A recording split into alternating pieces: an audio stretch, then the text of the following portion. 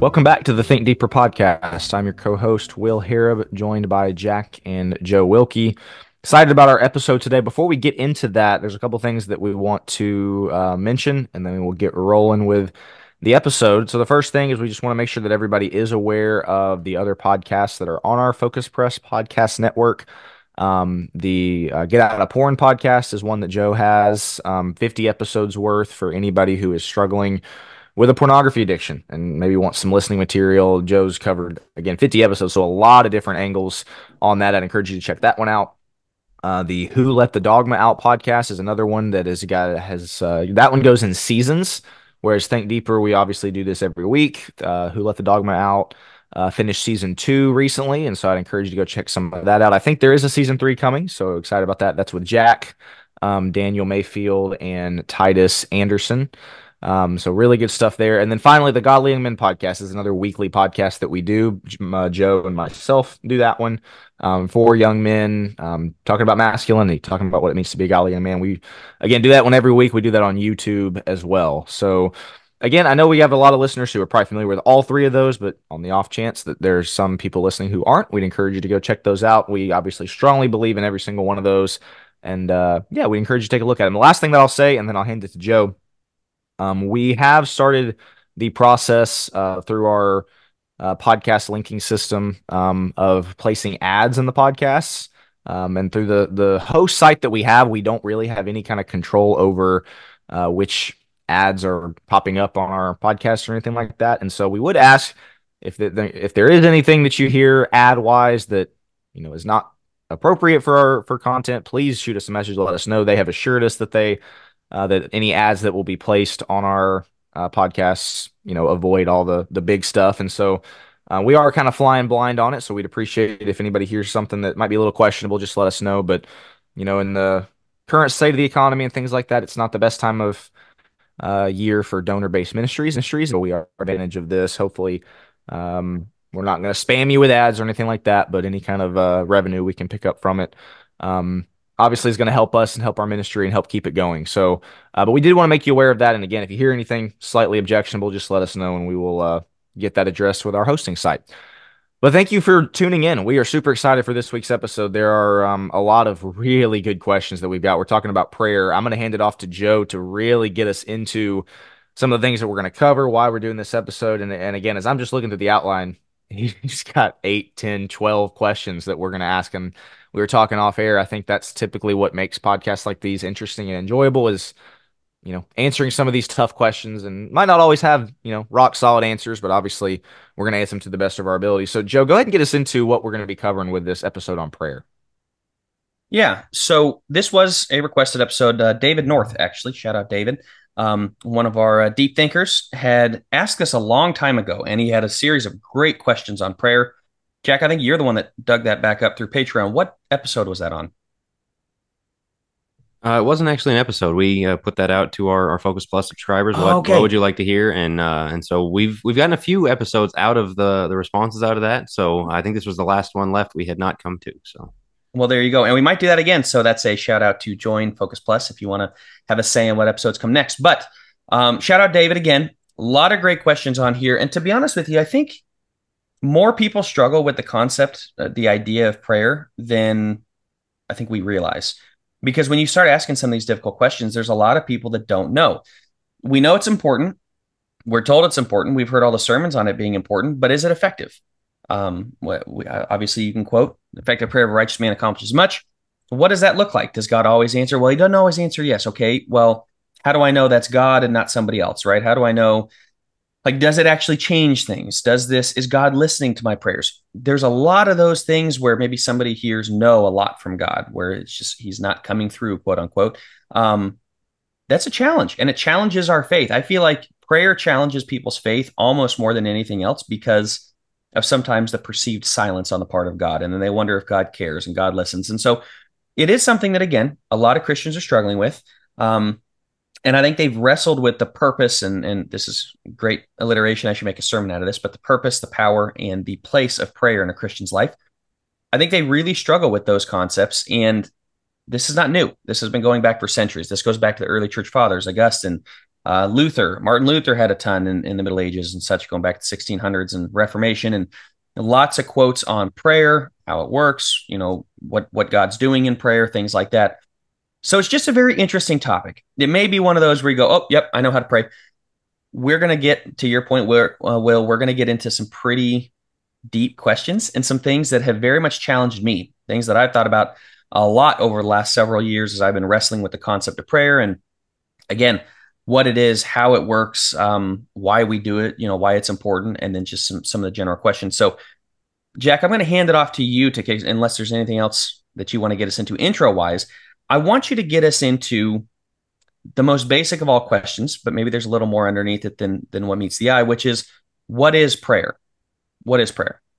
Yeah, I mean, it really does sometimes feel like, especially private prayer, like you're talking to yourself a little bit, whether you're praying in your head or speaking out loud, which I found I really prefer speaking out loud because it does feel like you're talking to someone. It's different than your just daily inner monologue kind of thing.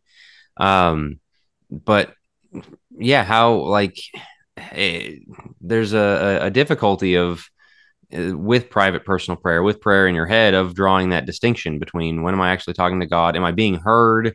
Is there anything to this? And you go all the way back to the start. Of course, Adam and Eve got to talk straight to God, but you have that term calling on the name of the Lord, which, talks about worship a little bit, but, and you see that throughout Genesis, like Abraham, others got to talk straight to God, or Jacob with the visions and things like that. But, and even through Moses. But when you come to prayer, when you come to somebody like David, when you come to somebody, and I think that's kind of the most helpful thing for defining what prayer is looking at the Psalms. And it really is pouring your heart out to God, sharing your thoughts with God, asking requests of God, or just thanking God, praising God, being grateful to God, and all of the things that it can be. And so I think when we collectively come together to pray, when the guy gets up at church and says, let's bow in prayer, that can feel more like we're doing something, but sometimes privately it can feel a little self-contained. I don't know about if you guys struggle with that too. I've always thought prayer in Christianity, specifically as a religion, is so unique and so interesting. And obviously, I've never practiced any other religion or anything like that, but I've always thought the concept of, we believe in an all-knowing, all-powerful being that saved us from sin, and we get to talk to him. We get to do something by which he listens to us, and not just listens to us, but wants to listen to us. That concept in and of itself has always just fascinated me, and I think that's so interesting, and again, fairly unique to Christianity. Um, the fact that, once again, as Jack was saying, God wants us to share our thoughts, to tell us, to talk about how our day went, to pour out what's on our mind. I think that's the other interesting thing about prayer, is there's so many different elements to it. Or I guess I should say there should be a lot of different elements to it. Obviously, you read the Psalms, and a lot of it is simply David just praising God for who he is. Listing off his characteristics and his traits, and acknowledging how powerful, how mighty, how incredible he is. And I definitely think that there needs to be elements of that in our prayer. Just going to God saying, God, I really need X, Y, and Z. Could you take care of that for me? Thanks. That's probably not a good way to pray. So there's praise, but then there's also many places in Scripture where it talks about bringing our requests and petitions to God. Like, he wants us to do that. I've used the analogy before of like the, all three of us are parents, and our kids that just ask question after question after question after question. And eventually it's like, okay, just give me a break. I need a minute to not answer your questions. God never does that with us. God wants to hear the questions. He wants to hear the requests. And so there's that.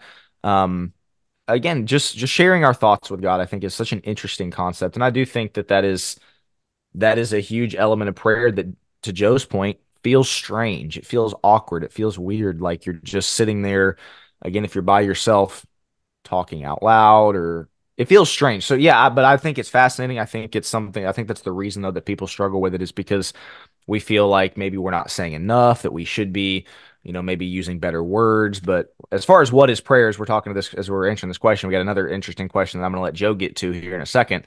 I think there's so many different elements of it that, if you don't practice it, if it's something that's not a daily part of your routine, it does become very easy to just, do the thank you for this day. Thank you for our blessings. Be with the sick. Help me with this. In Jesus' name, amen. What I find interesting is Hebrews 4. This is not on the outline, so I'm already going off outline. Is Hebrews 4 us boldly approaching God with confidence? We know the veil is split at Jesus' death on the cross. We now have access to God that they didn't have. So my question is, did the Israelites have the ability to pray in their head to God? Did they even know to pray in their head to God? Is that unique to Christianity, where, as we talk about what is prayer, it's ascending our hearts and our minds to God, right? We're giving over our worries and anxieties, and like you said, praise, thanksgivings, all those things. We're giving that up to God. Yes, sometimes it feels like that conversation with self, but it's very much with a God. I don't know if people envision God figure, whatever it is in mind, if they're just throwing it out to the universe, quote unquote, as people might say. So that part is a little bit tricky in terms of, like, I just always picture this as I'm handing it up to the throne of God, and it's kind of this being of light. I'd love to know what other people envision when they do pray. But, fellas, I'll ask you. We now have a high priest. We now know, and this is kind of going to get us into this next question of the members of the Godhead, how they work. We know that Jesus is our mediator. We know the Holy Spirit is our mediator in a different way, and we've heard the illustration of kind of the postman, delivering the prayer and one translating the kind of the prayer itself, or the letter that you're handing, and that's kind of the roles of the Godhead, and then God grants it. But we know with Jesus we can boldly approach God. Do you think that the Israelites were not able to, because we see David, we see other Israelites seemingly pray to God? What's different now than was back then? And how, what in terms of us approaching God with confidence, and with the veil being split, us going into the Holy of Holies with Jesus as our high priest?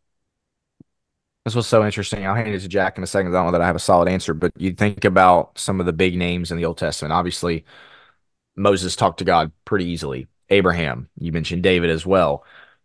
Did the common man Israelite have that ability? I think of, like, in the Old Testament when it talks about the Israelites crying out to God to save them from slavery, things like that, where it's like, okay, were they praying, or were they just kind of, I don't know. I mean, you would think that if they were crying out to God, that there was some way of they were expressing, discontentment with their situation, crying out to their God. I mean, that kind of sounds like prayer to me.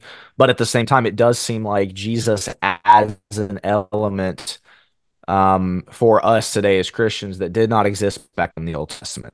And maybe it is the more individualized, again, sharing thoughts with God, approaching the throne room of God that maybe the Israelites didn't have. Maybe it was a more generic thing. I'm not really sure, Jack. What are your thoughts on that very interesting question Joe asked? I think there's that. The other thing that stands out to me is Jesus when he's teaching the model prayer, of course, in Matthew 6, and I mean, really throughout the Gospels, calls God Father. There's not a lot of that in the Old Testament of viewing God as That's a exactly father. where I was going to go. Yep. There's a couple of times, where God refers to himself as a father to them, but the people themselves did not bow their heads and say, our Father, our Heavenly Father. And in a sense, he is their Father. And so Jesus wasn't introducing a new concept, but a new way of addressing him. And where he talks about prayer of your Father in heaven knows what you need before you ask, and what father, if his son asked for bread, would give him a stone, and how much more will your Heavenly Father? And so just to think of him as a loving, generous father who cares Benevolent. for you. Yeah, benevolent, caring and concerned and listening, and all of the aspects of a good father is a New Testament concept. Now, of course, you see David praying to him in belief that God cares, but I think there's that, the mediation, the Spirit, the Romans 8, the Spirit helping us, with the groanings too deep for words. It does seem like there's a closer ability to draw closer, I guess.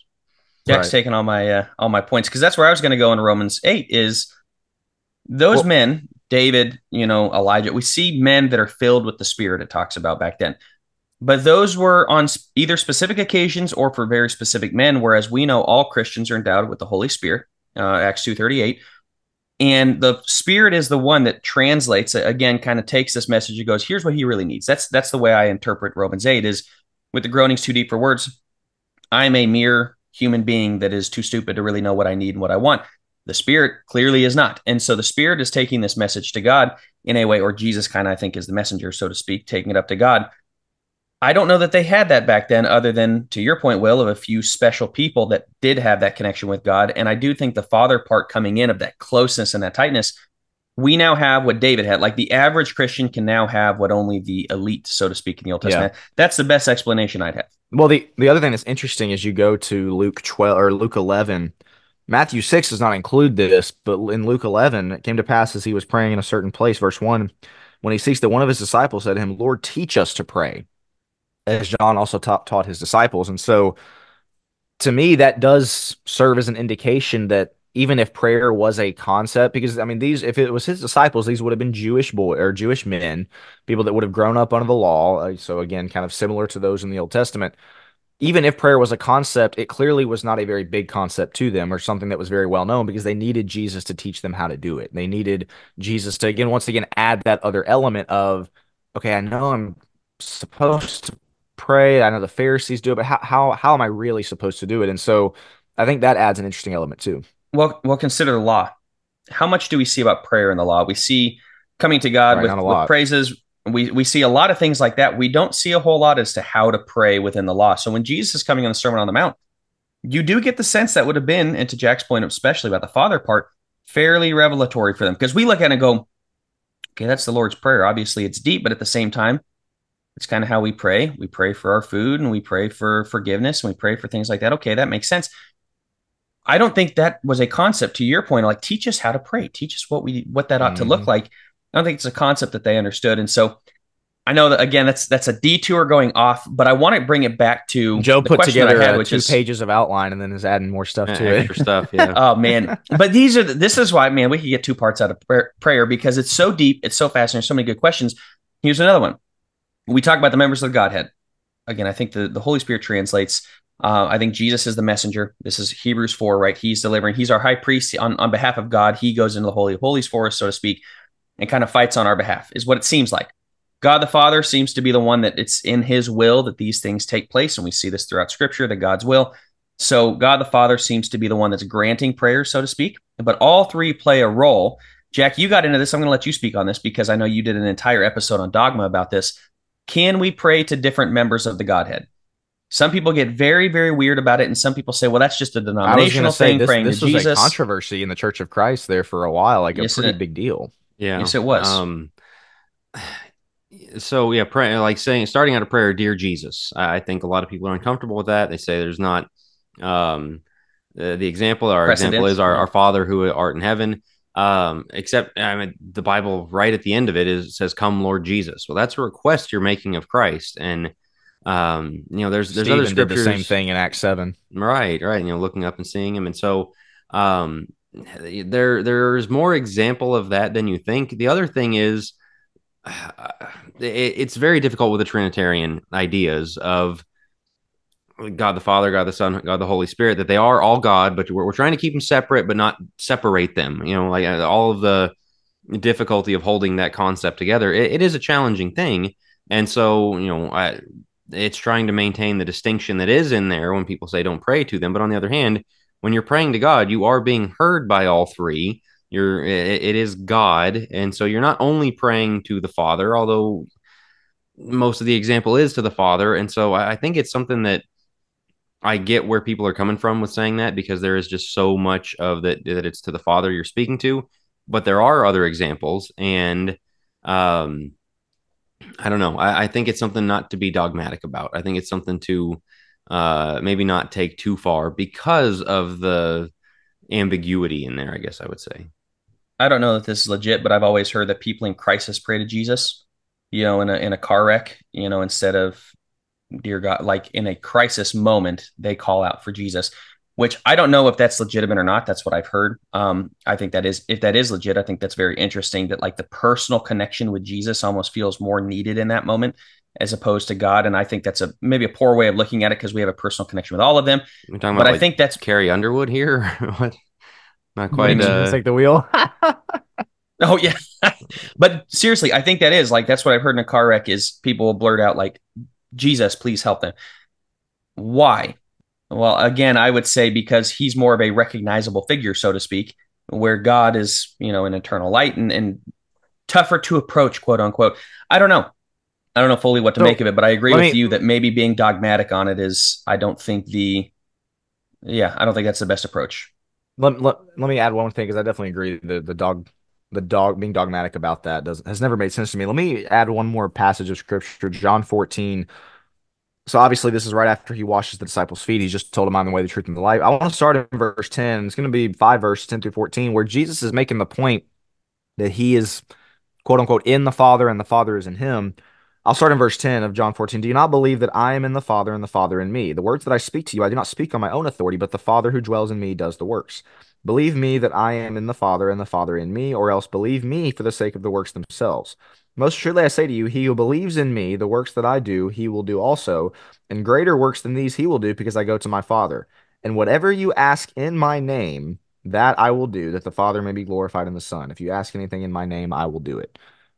I think that's kind of interesting that Jesus, saying, "Hey, me and the Father are kind of one." There, obviously, that's the point he's making to the disciples, and he tells them, "If you ask anything in my name, essentially, I'll do it." And so, again, I just wanted to add that element for those who would say, "Never, no, never praying to Jesus under any circumstances."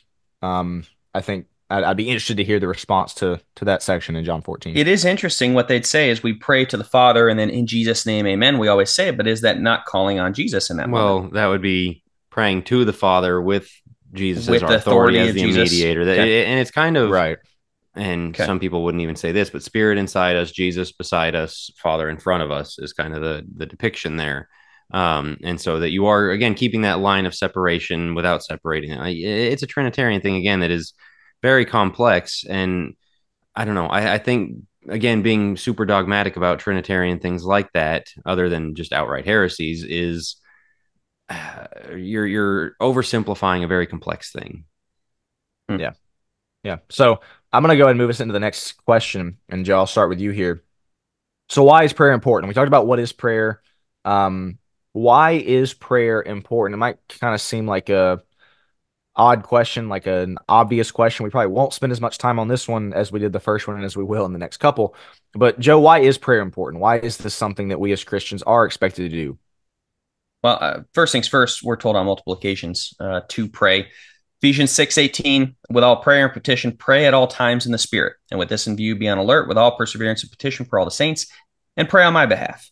And continues. We have Philippians 4:6, which I'll get to, which is be anxious for nothing, of course, but in everything by prayer and supplication with thanksgiving, let your requests be made known to God. 1 Thessalonians 5:17, pray without ceasing.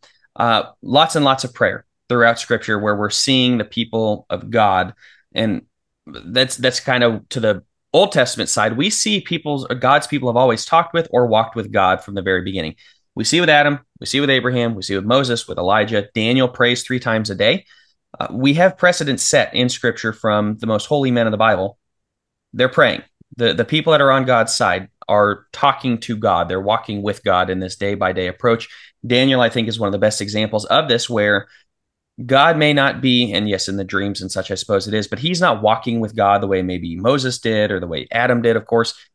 But the 3 times a day is keeping God top of mind. He's very much as he's not a Christian at the time, he's a good Israelite. Clearly, he thought it was important, as did pretty much every other figure. Paul is constantly in prayer. I mean, he starts basically every letter saying, I pray this for you.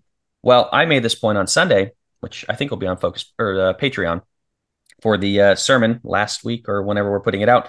But how many churches does Paul pray for? Well, we know the Roman church, the Corinthian church, the Ephesian church, the Philippian church. I mean, he's got all these different churches, Thessalonica, everything else. And he's praying for each of them, and he's praying specific things for each of them, and he's praying for specific people in each of them. Do you know how much prayer that is? Like, that's a significant amount of prayer when you're praying for this many names and this many things for this many churches. And this is just the stuff he records. How much more is he praying? So the precedent is pretty strong. Prayer is very important. The people that are closest to God are those that are praying people. I think it's very difficult to make the case that a Christian can go and basically just pray for his 3 meals a day. With nothing more involved in his prayers other than thanking God for the food that he has, and have him be a strong Christian. I don't think there's a correlation to no prayer and a strong Christian at all throughout Scripture. So why is prayer important? There's a bazillion and one examples, is what I would say. Of people being drawn closer to God. I'll add that. Of people being drawn closer to God through prayer. Right. Well, I mean, it's the two-way system of he talks to you through the word, you talk to him through a daily prayer, and both of them should be a part of your daily life of meditating on the word, getting in the word, so that you can hear from him. And I mean, just so many times I wish I could hear from God. Well, you can just read the Bible. Again, the faith of knowing, okay, now he's going to hear me. He can hear what I say, and, bringing things to his feet. And the more you pray, especially praying, and we'll get into some of this probably a little later, but praying in his will, praying with an open heart and mind to just put the cares before him and not demand things of him, but to just say, this is how it is. And I'm handing this to you, casting my anxieties on you. Then you see him at work, shaping it in the direction you're supposed to go, and you learn his character that way. Well, and the other thing too, and I'm not sure if this one went up on Focus Plus's sermon cast or not, but I just preached a sermon on prayer as well from Matthew 6. And one of the things that I pointed out that, I mean, really is obvious from the New Testament is that prayer, it draws you closer to God because of how much more you're communicating with him. You think about every relationship in your life that you're really you have somebody you're really close to. Odds are you probably communicate with them a good bit. And all the people in your life that you're not all that close to, that maybe you want to be closer to, you probably don't communicate with them very much. It's a simple equation of the more you communicate with somebody, the closer you're going to be. And so that's why I feel like we have a lot of Christians who don't really have strong relationships with God. It very much is a come to church, check off my box, believe, profess the belief in God, but there's not really much more depth to my Christianity. There's not much more depth to my relationship with God. I think a lot of it could probably be pointed back to their prayer life because there is not a lot of communication going on with God. It is very much let me pray before dinner. Maybe I'll say a 20-second prayer at the end of the night as I'm half asleep, falling asleep, as we've talked about before. I think that's you draw closer to God through more constant prayer, through more continual prayer. Just again, the simple fact of the more you communicate, the closer you are. And again, I think that is something that you could probably look to as maybe a symptom of why so many people don't have strong relationships with God is because those communication channels don't stay open. It is very much before my dinner and maybe a couple times a week. Other than that, prayer is important because the more we communicate with God, the closer we are to him. And I think anybody who has an active prayer life would probably echo that. Like you do feel closer to God the more, because all of us have probably gone through seasons of prayer where we were really engaged, doing it often, and maybe busier times where we weren't and we knew we should have been doing more. You feel closer to God the more you communicate with him. So that would be another thing why I would add of why it's important. There's also, I mean, we're sitting here on computers scattered by miles, talking, seeing each other face to face, just stuff that was really hard to imagine when I was born. This kind of technology that's accessible to everyone. Everybody can do this in their own home. And you don't think twice about it. We get on and it's not like every single day you're like, wow, I can video chat with people all over the world. Like you just don't think about it. Well, it's kind of the same thing of like, you can talk to the God who created the universe with his voice and put your cares on him. You can ask him for help. You can just thank him for things. Yeah, I mean, just that should right. That's what I was thinking. It was the fascination of it. Yeah, right. And again, anything that you do every day, that you're gonna lose that a little bit, but try not to too much because that's what drives you back to it. It's like, wow, I get to do this. This is insane. This is incredible. It is a sad thing that it's kind of become the cliche preacher thing of read and pray. But hey, yeah, I know, preacher, thanks. There's such power in that. Don't let that become a cliche thing. We do get to approach the God of the universe. We get to let him know of our, and to your point, Will, it's not just a one-sided conversation. As Jack said, it is the two-way of getting the word, but to your point of like, when I'm in a really good season of prayer, when I really feel like I'm connected to God, God's not giving me messages. He's not telling me things, but at the same time, I feel very much the Spirit's leading in my life, like way more than I do when I'm disconnected from him. That's answer to prayer. That's me connecting with him. So I would say the last thing that I had on the outline, and we're going to get into because we're already kind of answering this a little bit, but it does remind us of our dependence on him. We absolutely are dependent. We see this in Philippians 4, I can do all things through Christ who strengthens me. In that context, it's Paul going, I've been through boom, boom, boom, boom, this. But I know I can do it because of Christ. I know I can do it because it does remind us of like, we are fully dependent on God. We have nothing outside of him. Prayer aligns us with that. But the question that really kind of lingers on everybody's mind, we're already answering it some. Yes, we do believe that this is the case. But a lot of people are going to ask, does it actually work? Is it effective? We know James 5:16. Does it change things, really? Does it change things? Yes. Right. And James 5:16, the effective prayer of a righteous man accomplishes much. Okay, well, that's in the context of Elijah. I'm not Elijah in my righteousness. So does God answer my prayers? Does he listen to me? And I would say, just kicking this off, I'll throw it to you guys. I think we have to define when we say, does it work or is it effective? Does it change things? Define work, define effective, define change.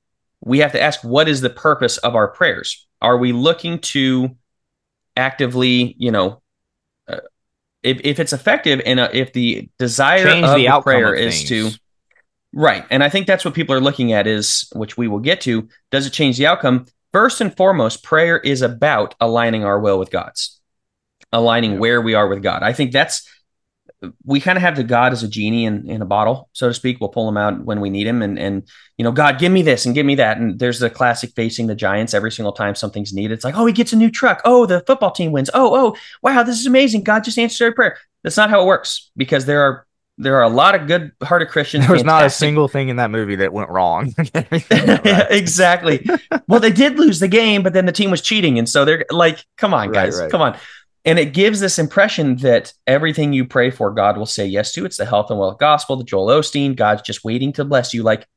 Yeah, he was waiting to bless Israel too while he sent them into captivity for 70 years. It doesn't always work out in that way, the way we want it to. But if that is our conceptualization of prayer, which is I pray and he gives, we've made God a genie and not the all-powerful God of the universe.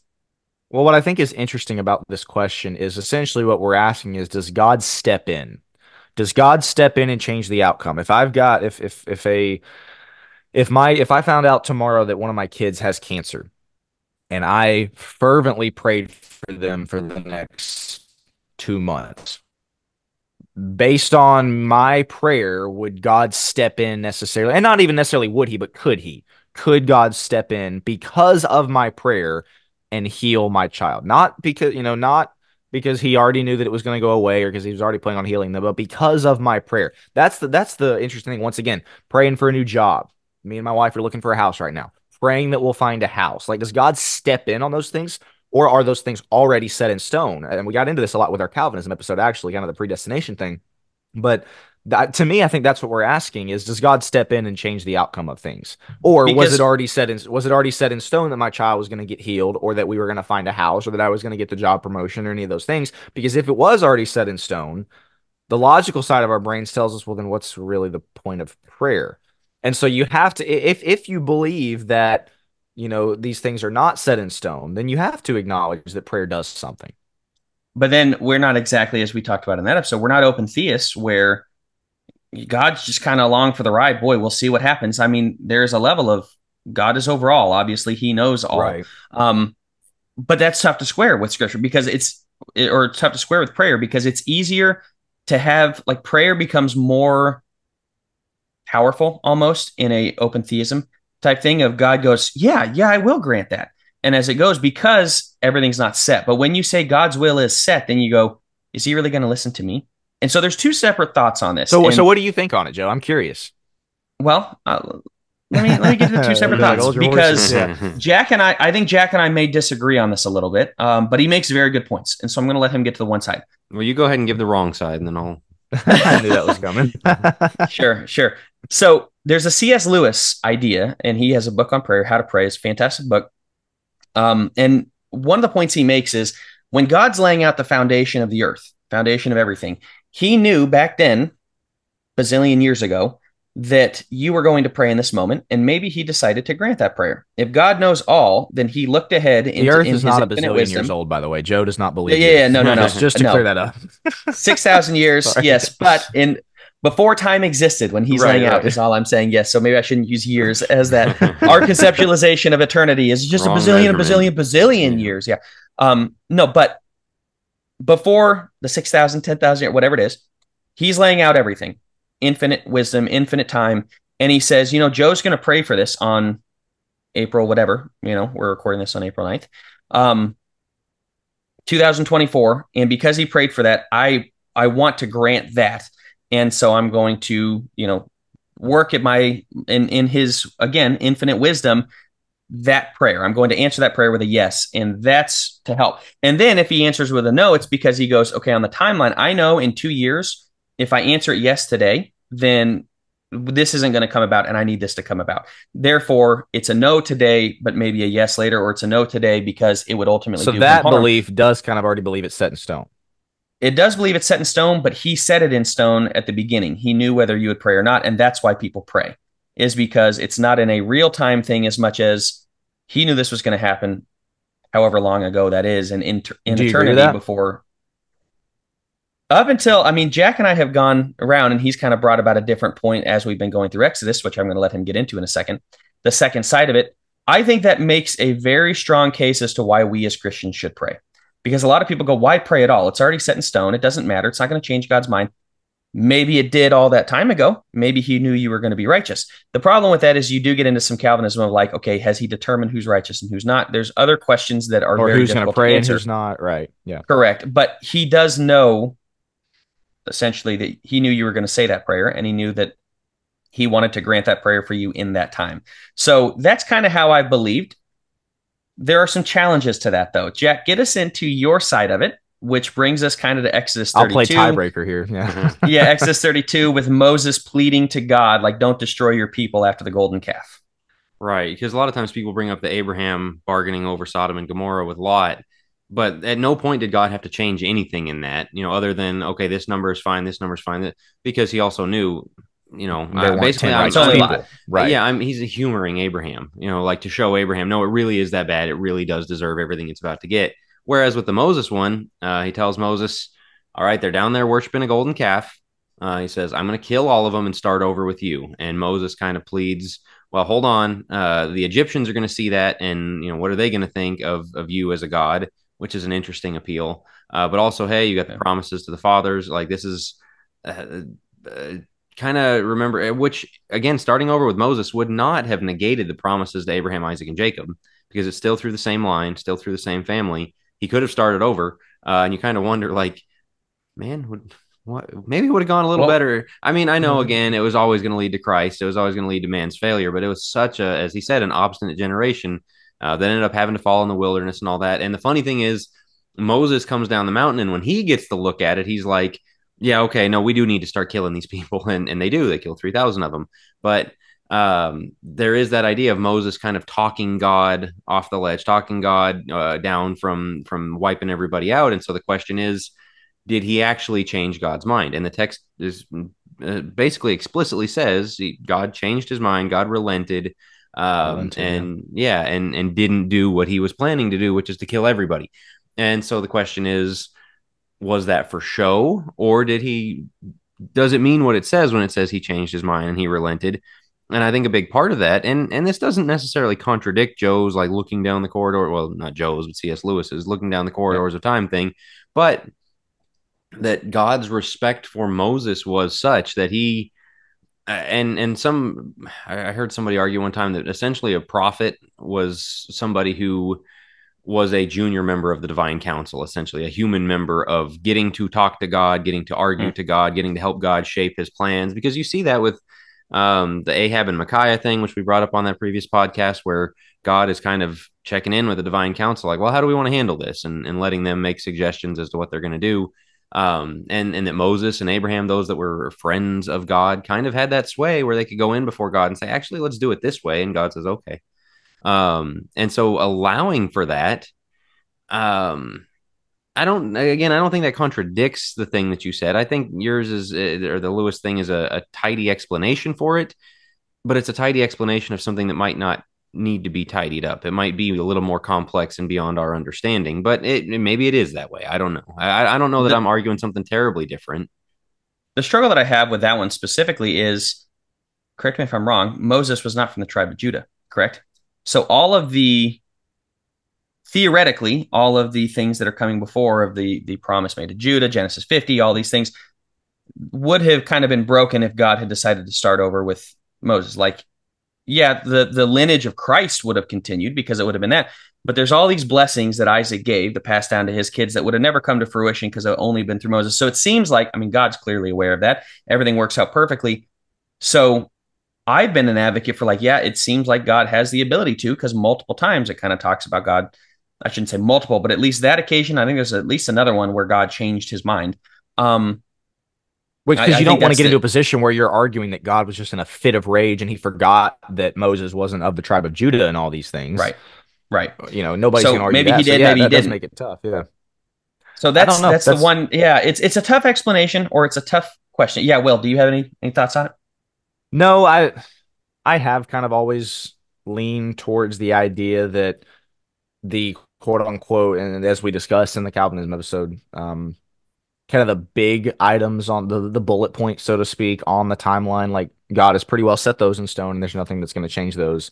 Obviously, Jesus and a lot of various things throughout the Bible and maybe throughout history. But about whether or not I'm going to get the job promotion, I don't know that he's necessarily set that in stone, and that my prayer could change that, or that he's going to heal my dad from his cancer. Again, like I do find it a little bit more realistic to think that maybe he has not mapped that out. He knows, but maybe he has not mapped that out. And then my prayer, or the ferventness of my prayer, whether or not I'm righteous, which we'll get to here in just a second, and I'm praying those things. I have always tended to believe that that might have some sway, and that's not as set in stone, which I don't know where that fits into what you guys said, but that's always kind of been what I believed is, again, the really big points, the bullet points, the boilerplate stuff on the timeline is set in stone, but call it the more minor things are not, if that Well, makes okay. sense. So So I'm going to throw in an off outline thing here as well. We've all known a lot of people who prayed for somebody to be healed, and even against all the odds and the doctors, what they said was possible, there was a healing. And there's been a lot of people we prayed for who died. Right. And that's where a lot of people lose faith is this is all random. God is not actually over this. It's just some people get better and some people don't. Like I asked and they asked, and of course the faith healers are always doing the well. You just didn't have enough faith. If you had more faith, Grandpa wouldn't have died. Well, there's an obvious point at which there's no promise that you can pray people out of death. I mean, like we would have 2,000-year-old people if that's how it worked.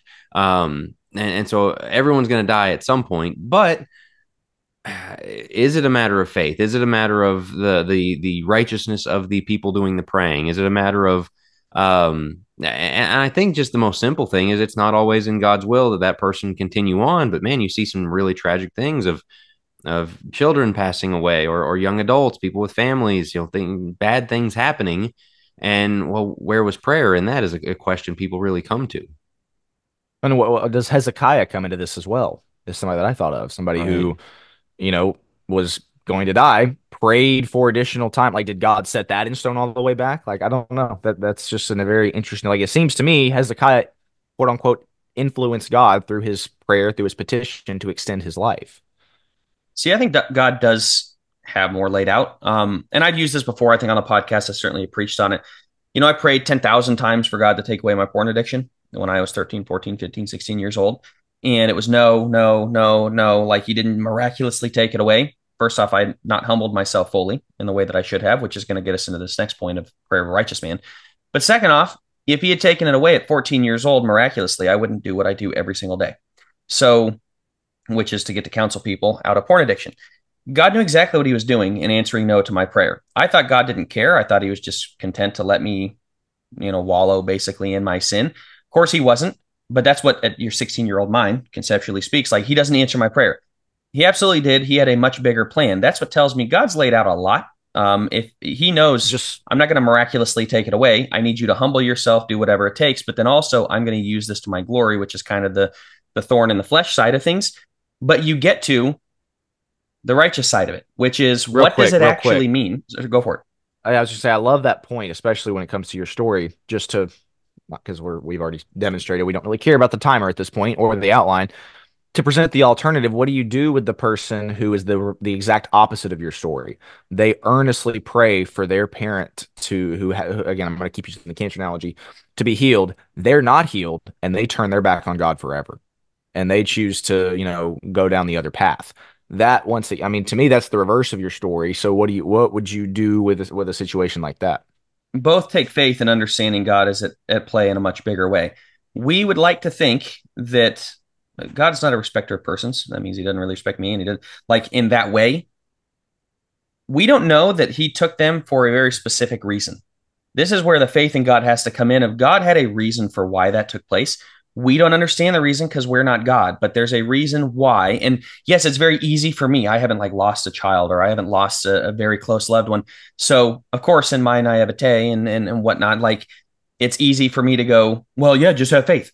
It's insanely difficult, especially mixed in with the grieving process and everything else in that moment. But I do think those who come through it stronger are those who recognize God had a much bigger plan involved. And you go, how does God have a bigger plan when I've been praying for my unrepented parent, my non-Christian parent, to come to him, and then the non-Christian parent dies? However old they were, God gave them that many years. They turn their back on God time and again. Yeah, there's a free will element to this, right? God doesn't, yeah, exactly. And God doesn't owe you anything. He doesn't owe you anything. My point in my story is, if you allow it, if you humble yourself and allow for, really recognizing, like, why did God do this? God always has a reason. And there are people that will never find out the reason. I was fortunate enough to, I think, find out the reason as to why he told me no that many times. There are people that will never find out the reason. Doesn't mean God doesn't have one. Doesn't have a reason. He does. It just, you may not be privy to what that is. But this is the importance of like recognizing there are trillions of tendrils. Think about how many decisions, there are 8 billion people on the planet. How many decisions are made every single day from the average person? Tens of thousands of decisions every single day. Okay, 8 billion people. This is every day. This is one day. God is aware of all of those things, and he's aware of how all of those things affect time. The thought of us being able to understand, it's kind of the butterfly effect, flaps its wings, causes a tsunami. This is, I think, how prayer works and how our decisions work. So when somebody dies, we go, God wasn't listening to me. There is some person in Africa that comes to Christ because your parents died. That sounds really flippant to say, but legitimately, like, I do think that's how it works, is God knows how everything is affected. And because this person died on the way to the funeral home, they happened to see a billboard that happened to say such and such, which caused them to do X, Y, and Z, which caused them to... We have no concept of how delicate this is. So when those things happen, you don't know what was triggered that could essentially change the entire course of the world because your parents died. You just don't know. So that's the faith I have in God, is to say, yeah, he's over that. I can't begin to understand. I don't even know the decisions I make on a day by day basis. He's aware of 8 billion. Yeah, the faith has to come in to recognize there is that. But I do want to get to the righteous question. What does it tangibly mean? Because this is another thing that we add in, is how much weightier in the tendrils of time and everything else, how much weightier is the righteous person's? It does talk about the effective prayer of a righteous man. We know that our sins, Isaiah 59, 1 and 2, right? As sin separates us from God, his hand isn't so short that it can't save, but we do separate ourselves from God through our sin. Does God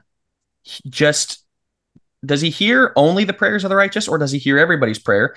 Or is it just that they make more of a dent, so to speak, in, like, God is more willing to answer their prayers than somebody else's prayers? Because this is where the C.S. Lewis, kind of the corridors of time, falls apart a little bit, I think, is he really, if he's laid out everything, then is it that he sees that you're going to be righteous, and in that moment he goes, I really want to make this work because you're a righteous guy, whereas everybody else is, I don't really care about making it work, I'll do what I want. Like, that's a little bit of the discussion that I have. So what are your guys' thoughts on that? Well, I don't see a problem with that, actually, that it would work that way. But it also could be that the righteous are naturally more aligned with his will already, and so they get there. You brought up the Elijah thing, and it explicitly says there in James 5 of he was a man with a nature like ours. And so it's not like he's a superpowered human like we might think, Sure. but there's a righteousness. You have here the matter of 1 Peter 3, 7, where husbands who aren't treating their wives properly, God is telling them, you're not going to be heard until you get that right. And it goes along with what Jesus said in Matthew 5 of, if you got a problem with somebody else, don't come worship, don't come offer a sacrifice, go make that right. Because, and to bring in another one, 1 John, you can't hate your brother and say you love God. And so all of those things, like, you got to be right with your fellow man, treating your wife right, or whatever, that can affect how God hears you. But I do think the Davids, the Moseses, the Abrahams, the Elijahs, or whatever, that there is a weight that God puts on prayer. But on the other hand, you've got a Cornelius who's not yet a Christian, but he's an honest seeker. And you have the promise from Jesus: whoever asks, seeks, knocks. Those things will be answered to them. And so I think there's that side of it of, you don't have to be saved to have your prayers heard, but you need to be seeking. But I think the further along you go, some people's prayers probably move more than others. I don't have a problem saying that. I don't have a lot to add. I think you summed that up really well. I mean, even verse 15 that we didn't really talk about because the effective fervent prayer of a righteous man is in James 5:16. Verse 15, James blatantly says, the prayer of faith will save the sick and the Lord will raise him up. So I think there's a certain faith element to it as well of how much faith you actually have in your prayer. Are you just, well, I'm really praying for my parent to heal from cancer, but that's just because that's what I'm supposed to do. Or no, like, because that's when he goes into Elijah, who earnestly prayed that it would not rain. And then, again, as everything that Jack just said. So I agree. I don't have a ton to add to that. I do think it makes sense, again, with the First Peter 3 passage of our prayers being hindered if we're not in a right state with God. Yeah, it makes sense that those who are righteous, those who are seeking, they're gonna get a little bit more weight added to their prayers than those who, again, are just doing it flippantly. Or, you think about the person who's living in open sin and prays before their meals. Is God hearing that prayer? The person who is living with their girlfriend, sleeping together, again, kind of disregarding what God says, and then all of a sudden wants to pray for a job promotion. Like, I obviously, it seems like common sense wise would tell you there's a little bit less weight to that prayer. Well, this is the difficulty is, did God not answer my prayers as a porn addict because I was in the midst of my porn addiction? Is that why he didn't answer? And if I was, but well, then were you honestly seeking to try to get out of it? Which I think I was, and that's where praying to be saved from sin is not the same as what Will's talking about of praying for something else while you're going on in the sin. While you're in sin. Right. But this is where a lot of people would get tripped up is, I feel like I'm righteous. This is where works-based salvation can easily enter the picture, I would say. Like, I feel like I'm righteous. I think I'm doing the right things, but the one sin maybe that I have, like, that's why God didn't answer my prayer, is because, I said a lie and I repented of it, but I think that God just didn't answer because of that. I think we can really, if we're not careful, we can really walk a fine line of, right. But I think a lot of people do think that of like, I have to be perfect in order for God to really answer my prayers. And this is, well, what did his parents do wrong, right? When the Pharisees are asking Jesus, what did his parents do wrong? And what sin does this man bear because of whatever it is? Like, hey, the rain falls on the just and the unjust. Like the tower falls. This is just how life happens, so to speak. It's not just because he was a sinner or whatever else, but this is the mind. Yes, it was the Jewish mind. We do the same thing today is, oh, that bad thing must have happened because there's sin. Jack, to your point of the faith healer, you didn't have enough faith. You haven't unrepented of sin. And so people comb through their lives going, what's my sin? What did I do? Did I offend God? Did I hurt God? Exactly. All right, Job, what'd you do? What'd you do? And people, again, comb through their lives going, what is in my life that's causing God to not answer my prayers? That's the danger of taking this too far. So there is absolutely a point in this, your earnestness, but there's a danger in taking it too far. I think if you have an unrepentant sin in your life. Like, again, I think there's a difference in that versus like, man, did I slip up here and there? Like, that's not what I'm talking about. There's even with David the prayer. Oh, I know that's not what you're talking about. Sin. Yeah, I know. Yeah, exactly. And I know that's what you're talking about. I'm just saying, I think there's a lot of Christians that have that concept of, which I think is the one and done mindset. Approach. Right. Yeah. Right. So it's an interesting discussion. And I've often thought about the homeless guy on the side of the road. Okay, he's praying. I don't know why I said homeless. I guess you can be homeless and Christian, but like I'm talking about maybe the degenerate, right? The guy who's been kicked to the curb. He's a drunk. He's whatever it may be. And so let's say he's praying to God. Will God answer his prayers? Well, if it's in alignment with God's will, but then is God answering the prayer of him, or is God going along in his will and doing what he would have done anyway? Like, does that guy's prayer have any weight in changing God's mind or in God answering that guy's prayer? Or is it God going, I was going to do it anyway? The other question that I would bring in, and Jack, you have an interesting thought. I think we've talked about this of Jesus in the garden.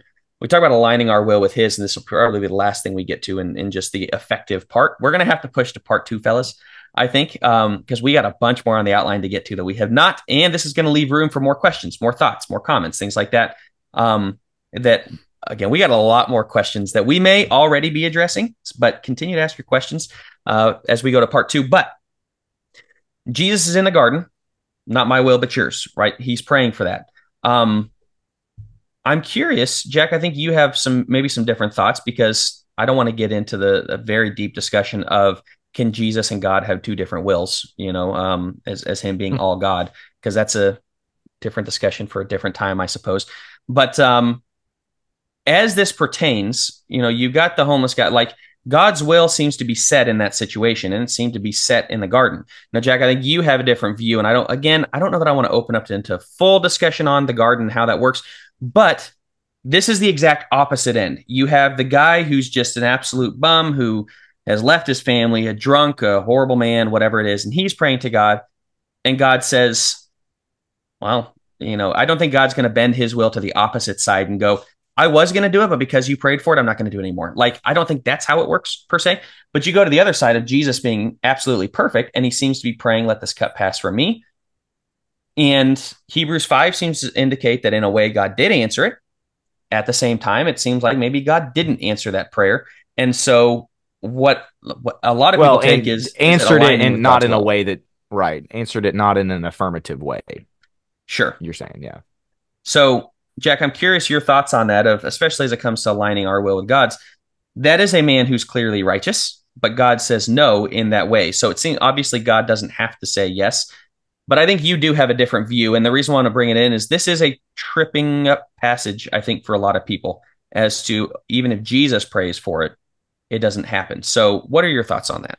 Well, I think it actually would affirm a lot of what we said here if that were the case of there's a set will that, and that there's some times where there's permission to ask for something different. And then there's times where no, it's going to be what it's going to be.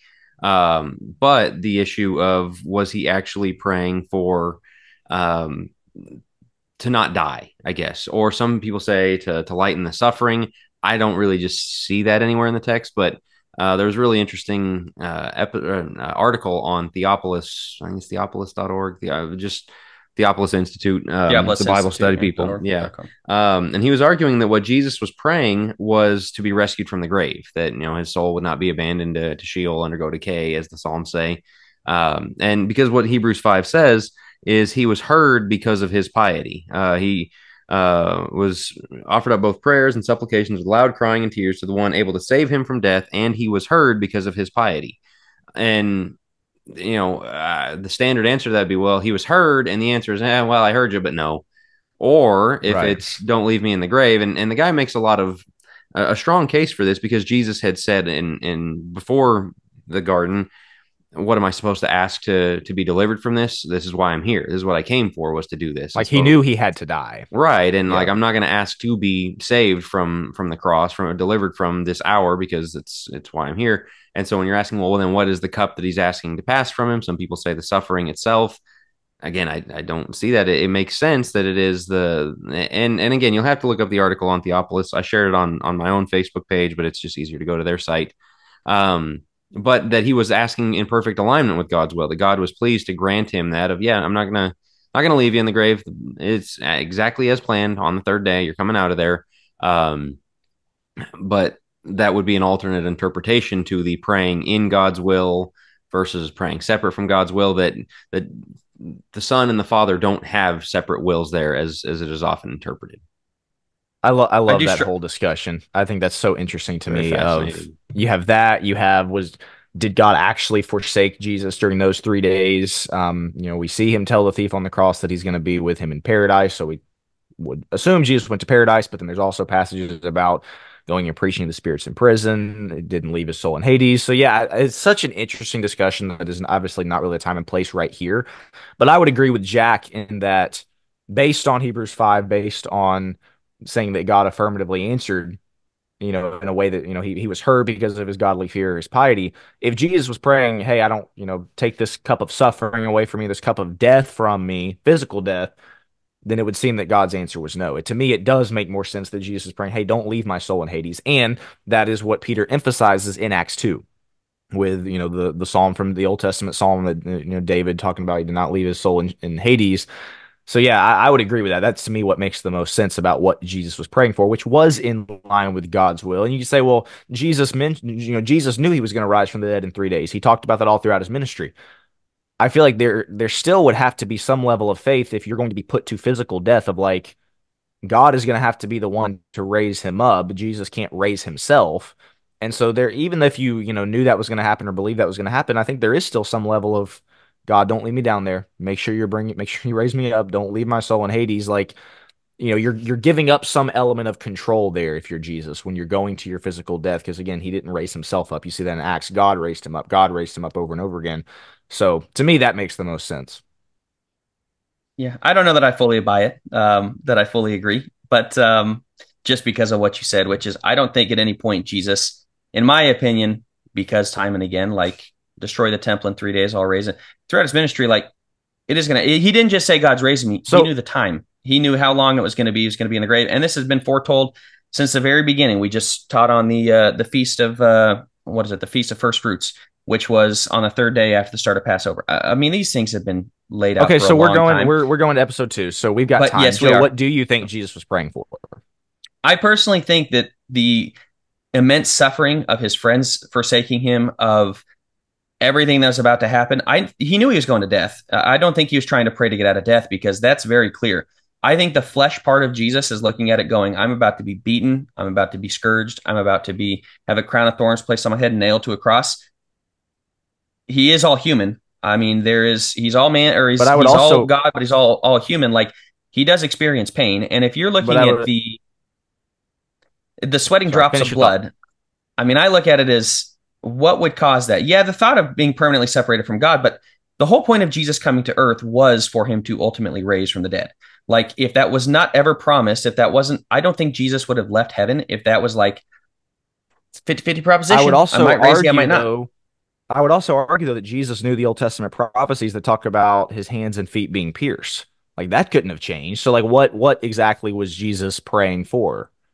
I You know what think I'm it saying? was to Like lessen it, and it talks about in Isaiah 53. You're right. He was scourged for our transgressions. Like, yeah. all of everything was prophesied before, but as was his resurrection. So it's difficult to say exactly Well, you're like what the casting it cut. as he's sitting there going like that he was doubting the resurrection so much as like a this all right, this was the deal. Let's, please, Yeah. Like hold up there's a level of your faith side of that the you still have to bargain. go into that. Yeah. Right. And that's where Hebrews 5 is exactly talking about. If he learned obedience from the things he suffered and he was perfected by those things, of he had to, that is Because the only point at which God ever had to exercise faith, is yeah, in that. And so to yours, it would, the only way that he did not have a separate will from the Father, the only way in which the answer was not no, is if it was the resurrection. Because if it's the suffering thing, he was told, no, you're wrong. You do that's what have I to was have going to it. ask, Joe. Like how would you explain Hebrews 5 then? I mean, I think in the days of his flesh, he offered a ton of prayer, like for multiple things. I understand what he's saying. I don't think he did abandon him to death. Yeah. So to that extent, I do see that, to your point, Hebrews 5 is a challenge to me, but at the same time, I have a difficult time seeing Jesus having to have faith when it's literally been told all along. It would be the same thing as, it's the opposite of your point of like, well, these things have been told all along. Yes, so is the resurrection. So is the third day. He's known that from day one. Both require a level of faith. Both require a level of obedience, of literally going to the worst human death of all time. Like, it's tough to imagine a worse death than that. And he in his flesh is going to have to undergo that, versus I feel like my father's going to abandon me to Hades for all time. I No, feel that's like not he that. kind of, No, that That's right. That's exactly. We're not not saying that. right. Yeah, It's that's not the again. point. It's the all right. Remember, this is the deal, and not that he's but that was a doubting it. possibility. It's not that he's Then, doubting it. It's that then where's he's, faith? huh? It's just Where's the asking. faith? It's saying, all right, If it couldn't, I'm laying my life down. I did not regard equality with God a thing to be grasped. I'm laying this down. Now it's your turn to do your part. And as he says in John 17, I've glorified you. Now you glorify me. They've taken turns at this, and that he did his part. Now he's saying your turn to do yours. Because the other thing about it, there's no textual indication in the entire Bible that he's saying, please don't make me suffer. You have to read that in, because the other thing Hebrews 5 says is, with the offered prayers, supplications, loud crying and tears to the one able to He would save him save from him from death, death. is He literally what it emphasizes that, says. right? sure. And so, like, The again, other thing there's is I have not a a hard single time verse you can point to where it says, I don't want to suffer. because that's the other thing I have a hard time coming to grips with is like, so Jesus was saying, God, can you make it a little easier on me? Yeah, Can make you it make not sure I hurt just very bad. make it not quite as bad? That just doesn't make a lot of sense to me. Unless the thought was that he was going to hang on the cross for 3 straight days alive. Like, I don't know. If he did answer it in the fact that he did lessen, then that would answer it. I see the point you guys are making, but the point of, well, he didn't doubt, but he had to have faith. If it couldn't happen otherwise, I don't have to like have faith that I don't know, I'm trying to think of something that's basically an assured thing. Okay, I have to have hold faith on. in it. Then I don't really have faith in it. I know it's going to happen. Well, we believe we're going to heaven when we die. Is there not still some level of faith? Well, that's There's still different. some level I don't of. think I came. I don't think I came from heaven and God Himself. Like, I don't think it's Right, been foretold from the foundations of the earth that I am going to rise in 3 days. Like, but that's exactly it. Where it's talking about He became like us to experience what we've experienced because God's never died before. And so, like, He has knowledge of what death is and what it's like, but He's never gone through it. And that's exactly what Hebrews is saying, is He can relate to us because He's now been through what we've been through, and He had never done that before.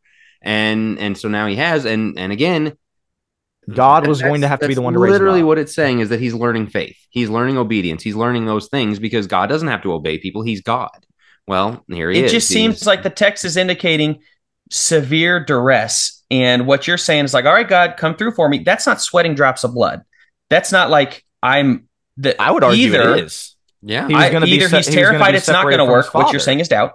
No. You're terrified it's not going to work, which is doubt. No, I don't understand how you'd have that much distress if it's coming through. Well, because He's about to have a crown of thorns and nails and to my point, yes. All that.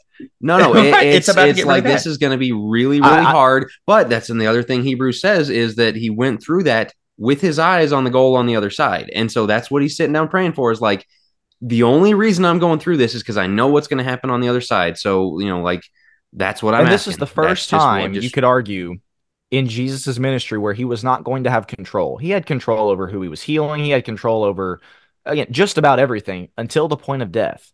That is a point where, I mean, I could see that. Again, I don't want to like put myself in Jesus' shoes or anything, but like I could see sweat drops of blood from that, being separated from the Father to the point where, again, you're going to, you cannot control whether or not you raise from the dead. That is, or whether you rise from the dead. That is going to be on the Father.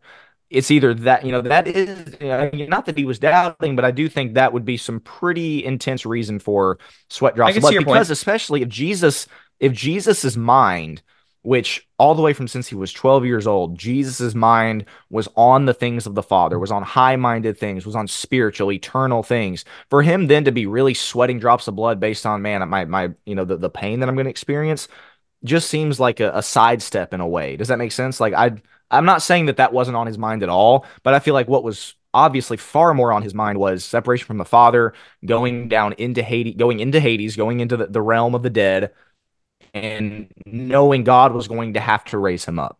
It would make more sense versus, to me. Man, I sure would like for this pain to be a little bit easier. It would make more sense to me to have the sweating drops of blood to blend in the fact that, and yes, more to your side, but to have the sweating drops of blood be about the physical pain He's about to undergo, and yes, the separation from God, whatever that looks like, which, is again a different discussion. But to have it be about that, but to have the prayer itself be about "Don't leave me in the grave." But I have it again. There can't be doubt in that, and I know you guys are saying that that there's not doubt. If it was sweating drops of blood of like, what if God actually leaves me? Okay, but the sweating drops of blood are about, and the duress is about what He's about to undergo, and the fear of and I don't know if that's fear. Can God experience fear? Like, seems like there is. So it's just a difficult discussion. And I know this is way off topic from the prayer end of things, but it is interesting though. Yeah. Well, it's the ultimate of asking God's will, and yeah. So God didn't say no to Jesus, which is what you've heard at countless table talks around the Lord's Supper. Because I would say God didn't say no. I guess that's what I'm asking. If it was even about maybe it could have been way worse. All of those things were to fulfill Scripture, but maybe it could have been way worse. Like, if that was the case, I still don't think God said no. And I know your point. I know your point. It seems no. I have a very tough time seeing there be any, and I guess let this cup pass from me. When you read through the text, I think you also have to read into it death as the cup passing from me. It seems like a very present cup as to where He is. To me, it seems you have to read into the text. The cup of God's wrath. That's what I get from that. I think he in Jeremiah, like the wine did not want God's wrath to stay on Him, which probably speaks to yours, probably speaks to mine in some ways. I don't think He wanted to have to experience all of God's wrath, which He did on the cross. That's my point, is let this cup pass from me. On the cross, I don't want to experience in separation from God. Both, I would say. Yeah, but then we have to discuss what exactly is He doing in those 3 days in the grave, which is He actually separate from... hour 10 already? So are we really? Holy cow. Yeah. So I was going to say, I don't think we're going to settle it here, and we do have enough questions to push to next week. Obviously, we'll have a deep end on this for Focus Plus. And so there's a lot more here because we've got a lot more of the practical side of prayer, of praying at home with your wife, with your children, a lot of questions that come up on that. And so We're if you have tips on anything, prayer. Submit your questions, I would say. Yeah, if you have anything you want us to cover, because we did do half an outline, so we probably going to need a little more for next week with all that, unless Joe gets ranting again about Jesus in the garden. But no, Hey, let's fire the debate back up. Right. Yeah, that's right. Another 30 minutes. All right. Exactly. Well, and we'd love to hear your thoughts on that. Who's right, who's wrong here? You guys are probably right, but I hate to admit that you guys are probably right in this. Again, I mean, bring scripture. This is not an idea I hold really hard because I came to this. I found that article a month ago and went, wow, he makes a lot of good points. So, again, you can check that article out on Theopolis. Give us your thoughts on that prayer. Again, questions, anything else. And again, as we said at the top, if you hear any ads that are a little bit off, let us know. We're trying to monitor that. We're keeping an eye on it. But I appreciate it. Appreciate you guys being understanding. We're not trying to spam you too much, but we are trying to keep Focus Press afloat. And so thank you for listening. Again, get us your comments, thoughts, and we will talk to you guys next week.